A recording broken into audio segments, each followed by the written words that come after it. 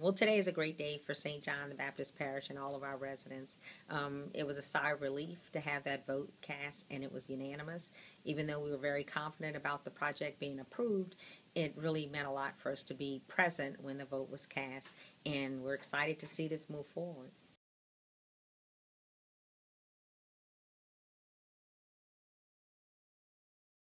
Today, the Army Corps of Engineers Civil Works Review Board approved the release of the West Shore Lake Pontchartrain Final Integrated Feasibility Report and Environmental Impact Statement for state and agency review. What that means is just after the new year, we'll put this product out there for public comment, get input, like we said, from the state and other agencies, and hear what the public has to say about this project.